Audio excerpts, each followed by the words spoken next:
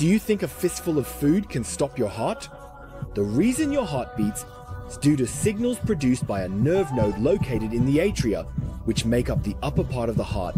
In other words, it's not the brain that gives the command for the heart to contract, it's the heart itself.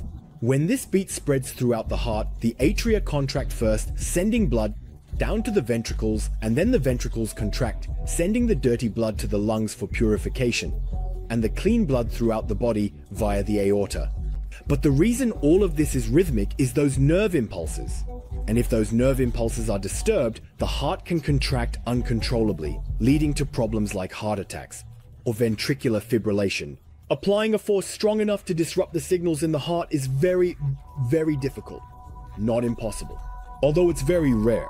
Throughout history, many athletes have ended up in the hospital or even lost their lives for this very reason.